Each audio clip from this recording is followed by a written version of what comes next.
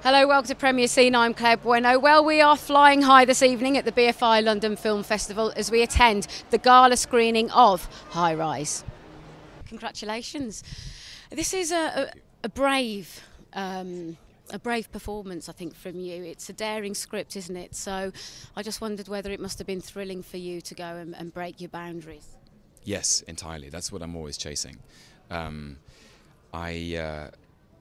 found Lang a fascinating prospect because in a way he's the eyes of the audience through the building, and he has a detachment which is professional. He's a doctor, he's a physiologist, and so he's someone who is able to look at the human body and be detached about the chemicals which govern our impulses, which usually encourage us to make mistakes.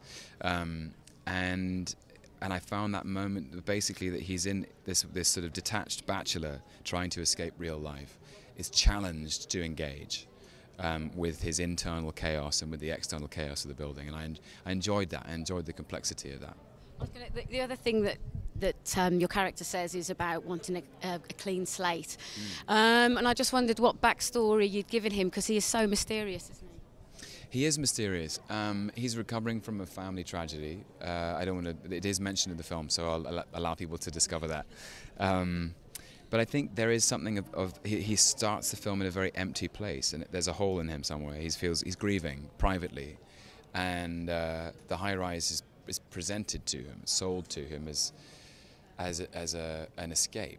And in the book, it says there was something attractive about living in a gondola of a Ferris wheel suspended 300 feet above the ground. Something about cutting ties to the earth and to society.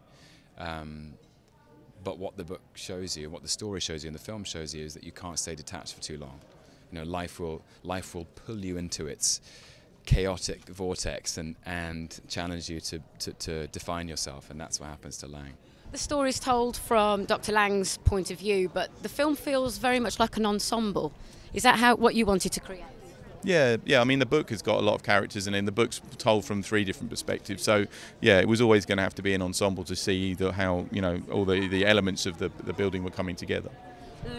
The music as well was something that really kind of struck me too. It really kind of heightens our senses as an audience. Was that something that you wanted to create? I'm glad it has done that. That's what you always want to do, to be honest. Yeah, of course. I mean, it's a marriage of sound and vision film. So the music's a massive part of it. And talking about marriage, you collaborate with Amy, your wife. She writes, and then you direct, and then you both come to the edit suite together. Yeah. Is that a really nice collaboration for both of you to bring that vision to life together? Yeah, like in Snow White, when all the animals come in and like the birds, and they all have, no, it's not like that. It's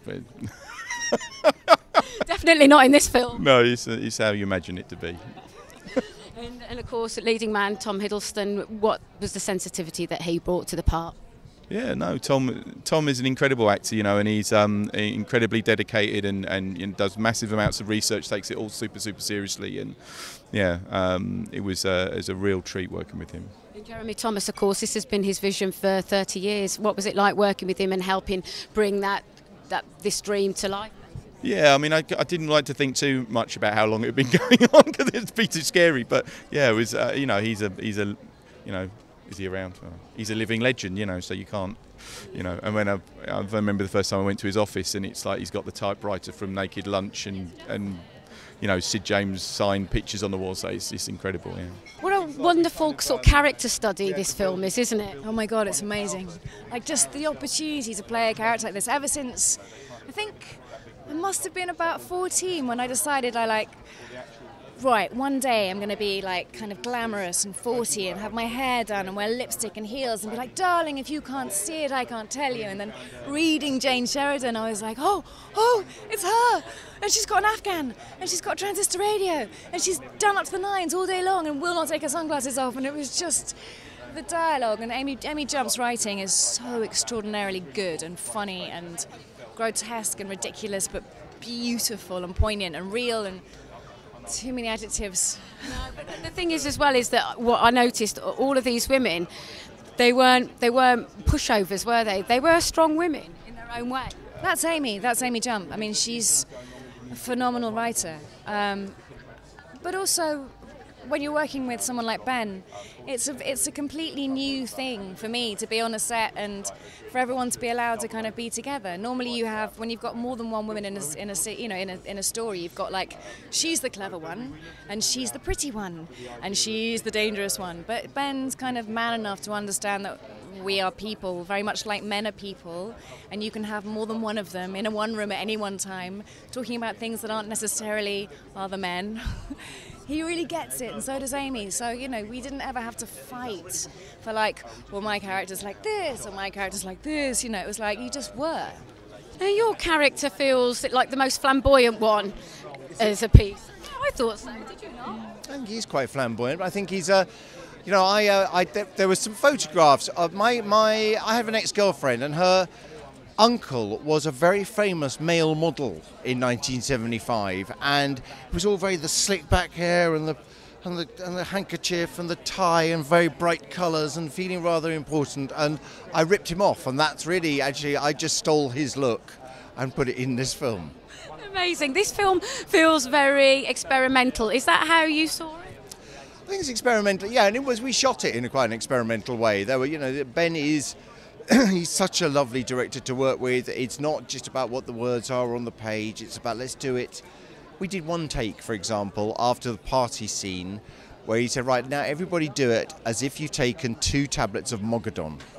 And a 3-minute scene was extended into a 15-minute scene. Whether any of that's in there, I don't know, but he loved it. So it was experimental in that sense. It was fun doing it, and he had the way that he approached it was mischievous and naughty and playful, and all the ways that actually directors should approach material. I'm good. I'm really excited. I didn't realise that I would be in Leicester Square. I'm really nervous, but I'm good.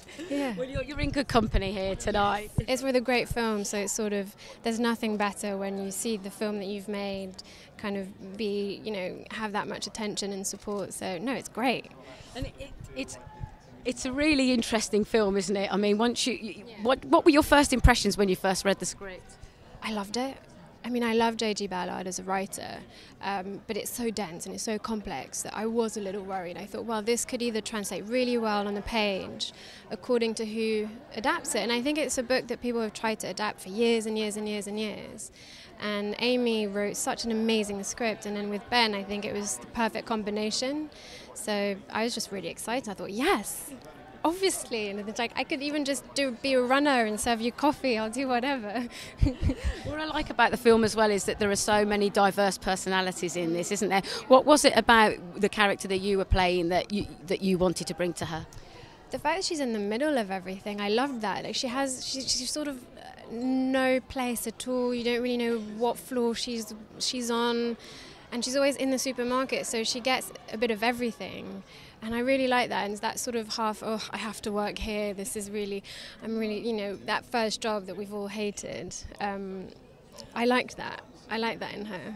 And was it lovely as well being a part of a project, as you said, it's taken such a long time to get this to the big screen. It must have been a real passion project for everybody. Yeah, it really felt like that, and it's great because, you know, I mean, you see films that are made and you think, what? Okay, fine, that's fine. So to have, you know, a film like this, and also with Ben, to see, you know, him working with actors like Tom and Sienna and Luke Evans, Jeremy Irons, it's huge. It's great that he has that recognition, and you know, yeah. Looking very dapper. Thank you very much. And I went with a bit of a roll neck, a bit of a 70s look for the film. Well, yes, I was going to say it's very in keeping, isn't it? That was the plan. That was my thinking. Yeah. You know, it's all about attention to detail. It is. All devils in the details, they say. Absolutely, yeah. And there is a lot of detail in this film, isn't there, as far as the characters? There is indeed. It's a fantastic novel by J.G. Ballard that Ben Wheatley has just done a fantastic job on. It's about a group of people from different backgrounds who moved to this high-rise that is the sort of height of glamour in the 70s. And instead of it being the dream they thought it'd be, it turns into a complete nightmare. Isn't it interesting in a world where we live with technology? It does actually make you question what would happen if we all lost our power and we didn't have access to the technology either.